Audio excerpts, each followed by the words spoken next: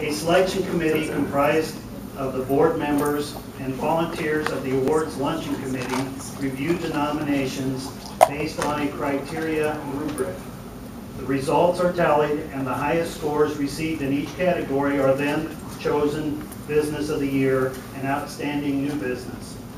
The rubric is scored on the nominee's strengths in these areas. The first area is community impact. They encourage employees to contribute to the community and provide opportunities to do so. They also provide community leadership and are involved in community activities. The second area is business impact. They would have to demonstrate job creation and commitment to the workforce. Also exhibit growth, sound management, and ethical business practices. Innovative in ways products and services are provided. The last area is the human resource development. Family-oriented benefits and commitment to employees and their families, supportive work environment with training and education for employees, and honors diversity in the workplace.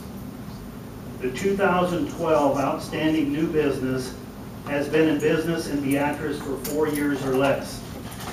It is my honor to congratulate AseraCare Hospice. AseraCare Hospice opened its doors for business in Beatrice in 2010 at 200 North 24th Street. Within the last year, it has grown to 29 employees and has served 165 patients in Gage, Jefferson, Johnson, Nemaha, Pawnee, and Richardson counties. They are also served by over 20 volunteers. AseraCare Hospice professionals are dedicated to sharing their passion for improving quality of life through innovative health care, one person, one family, and one community at a time.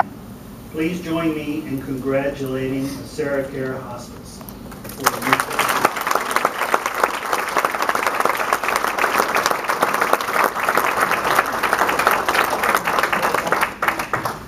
Mark Bettendorf, Executive Director of AseraCare, will speak and show a 5-minute presentation.